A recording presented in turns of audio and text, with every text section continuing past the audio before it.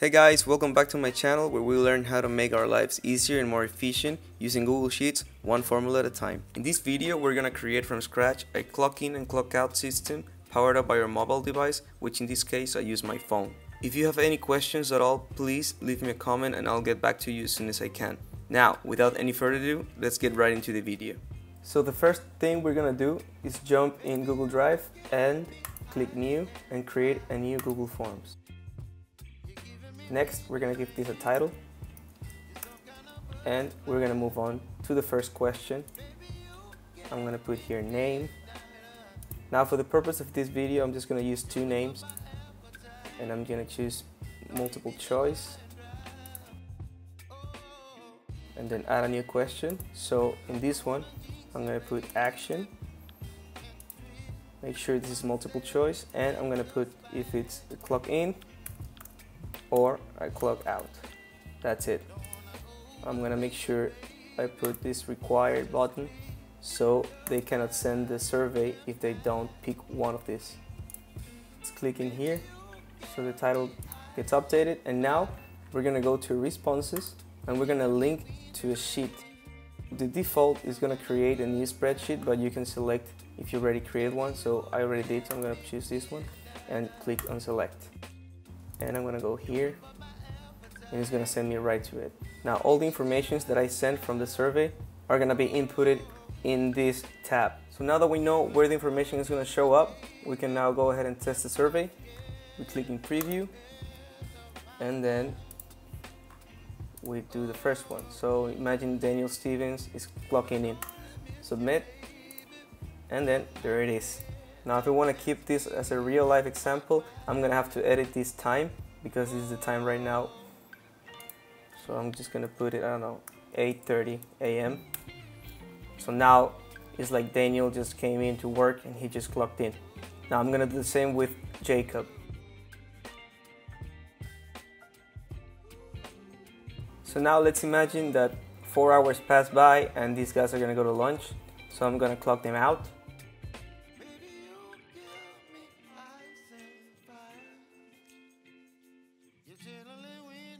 So now that they are clocked out, we can see that they have a 4-hour difference between when they clocked in and clocked out, just to keep this exercise simple.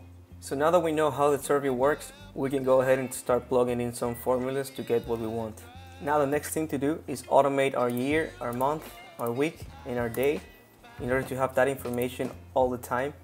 Now if you want to know how to automate this, I made a whole video about it, so you can go ahead and check it out and then come back to this. So now comes the tricky part. I want to see the information in basically 2 rows. So I want to have clock in one column and clock out so I can get a calculation of how many hours he worked. So to keep things organized, I'm going to create a new sheet and start the second part clean. So in order for us to have a clock in rows and the clock out in column, I'm going to have to go with the basics and just pair them up. So the first clock in goes with the first clock out and so on.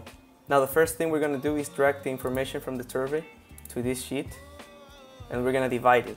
So I'm going to have clock in this part and clock out in this part. So they're going to be paired up. So I'm going to start with clock in. So now we're going to put in here only the rows that say in, because that's when the employee is clocked in. So how do we do that? First, we're going to use the first formula, which is filter. We're going to go to survey and we're going to select from the second row all the way down, erase the 2 so we get an endless range, and then put my first condition, which is only if it says in, and we click enter, and now that's what we have. So I cleaned it up a little bit just for the purpose of mental peace, and now we got to put together the logic that we have to apply in order to pair the clock in, and I want here the clock out. Since I know that this little table is all about clock in, I don't really need this. Instead, I want the actual time to be here. So the way to do this is going back to the formula, take a look at our range. Here it says it goes all the way to the column G, but if we go to survey, we don't need this column. So it's only gonna be until column F. So now we gotta change this G for the F, and then it's gone. Now this column is free for us to put our clock in time. Since the survey uses a timestamp, we already have the time right here.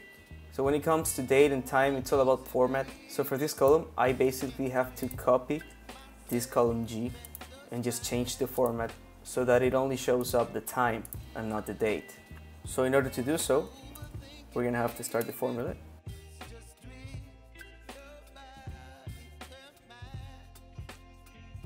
And then we have our clock in time. Now I somehow gotta make every single row from the clock in table unique. So I find out that the best way to do it is to use the formula count ifs. So I'm gonna be counting how many times each name is in this table. So the idea is that the employee just sends the survey once when he clocks in and then when he clocks in back again. So it's only gonna be a bunch of clock ins throughout the day, right? Maybe 3, maybe 4. So they have to be numbered in order for us to count each time the employee clocked in. So I'm gonna label a new column.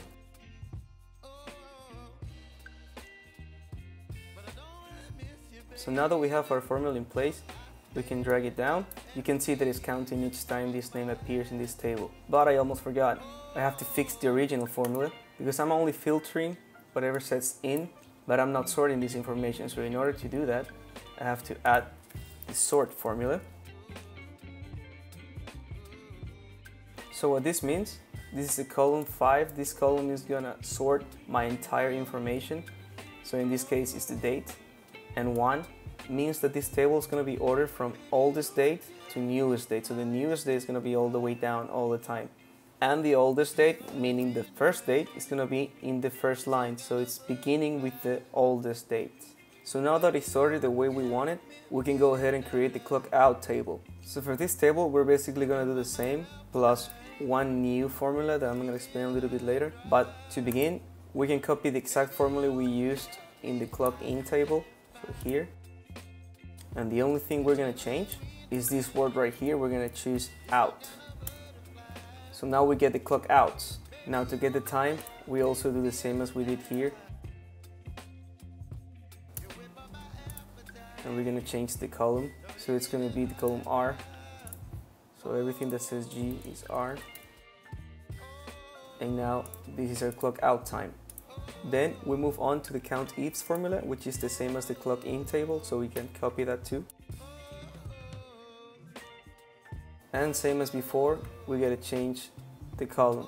So in the clock in table, the name of employees is in the column H. In the clock out table is in the column S. So we gotta change that. And we're gonna drag it down.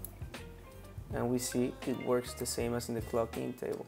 Now the next thing to do is to apply this concatenate formula, or you can apply an easier way, which is using the concat formula. The reason why I'm using concat instead of concatenate is because with this formula you can use the array formula, which is gonna drag everything down endlessly, and now I don't have to copy and paste all the formulas. But the count ifs don't work with array formula, so these ones you do have to drag them all the way down and make sure you put it all the way down so it never stops counting. So the reason why I use this formula is because now I have a pair from the clock in table with the clock out table. So look, the first clock in of Jacob done and the first clock out of Jacob done. So now I can pair them up, and in order to do so, I'm gonna use the VLOOKUP formula.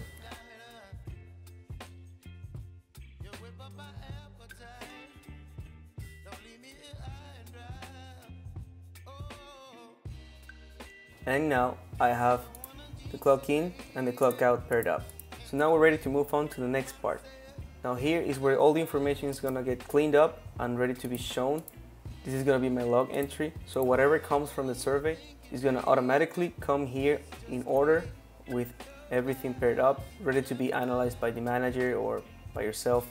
Now if you take a look, it's pretty much the same as the clock in and clock out tab. So all we gotta do is basically do the same formula, but from here. So now all we do is filter.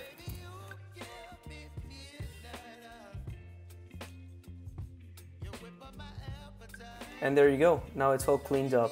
But I almost forgot, I want my new log entry to be ordered from the newest date to the oldest. So the old dates just get lost in the bottom of this spreadsheet, and in order to do so, I gotta put another sort. So 5 is the column, if we remember that it's going to sort our data, and 0 is from newest to oldest. And now we can see by the clock in times, so the oldest one is 8:25 and the newest one is 8:30. So now that we have the clock in and the clock out times, we can go ahead and create 2 more columns, which are going to be hours and the price. Now for the price column, we're going to have to set an hourly rate for Jacob Dunn and Daniel Stevens in order for this to be calculated by itself. So first, let's calculate the hours. To do this, we're going to have to subtract the column H from the column G in order to get a positive duration time.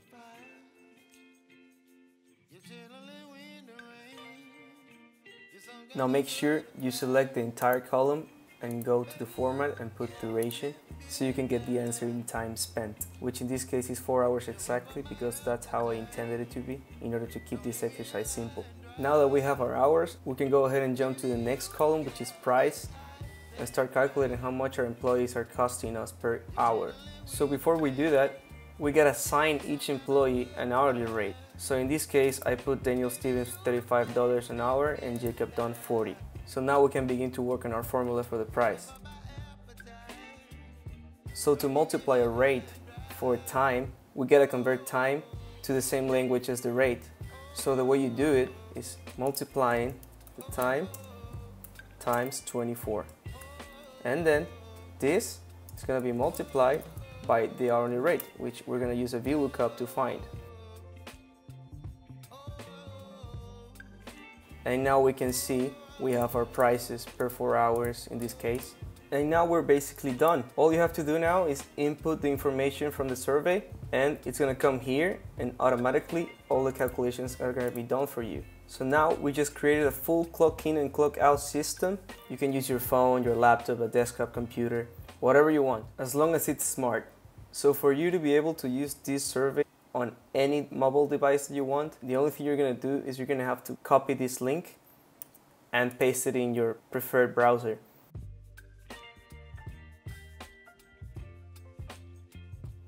And we can see that it automatically came first because I want my data to be ordered from the newest to the oldest, so that's what it's doing. Now to get the hours and the price, Daniel Stevens has to clock out soon, so the clock out time will show up here, and then everything will be calculated automatically.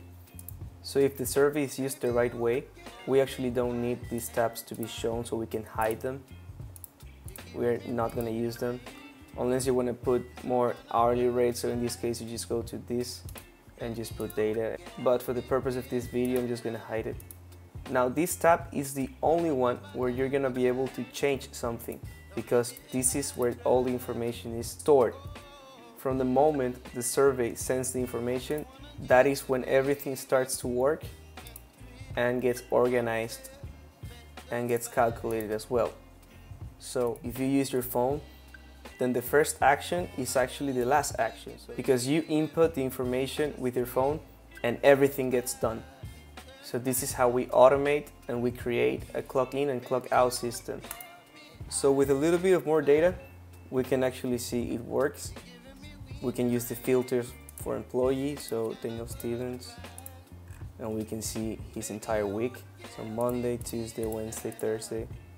So Monday he clocked in at 8:30, he clocked out at 12:30, then he clocked back in, then he clocked out, and that was it for the day. New day start, and you can see it's all paired up, it's all calculated, and it's ready to be used by management or whoever is interested in this information. And with this information being automated, we can generate weekly, monthly, daily reports. In this case, I created like a weekly summary. The beauty of this is, like I said before, everything, this entire thing gets powered up by one person using his phone and plug it in one single thing. So the person takes like 2 seconds to do the survey and everything gets done. So you, the one on the desk, are saving a lot of time. You don't have to do that anymore. You don't have to take the sheet of paper where he plugged in his hours. You don't have to do any of that anymore. Everything gets done by itself. So that's it for this video. I really hope this system helps you make your life easier and more efficient. If you found this tutorial useful, don't forget to like, subscribe, and hit the bell icon so you don't miss more of my videos, which I promise are gonna be based on solving or improving practical day-to-day tasks that we all do but don't know how to do them in a more efficient way. As always, I'm going to leave the link for this spreadsheet on the comment section so you can make a copy of it and check out the formulas and start applying them in your daily work. Thanks for watching and see you in the next one.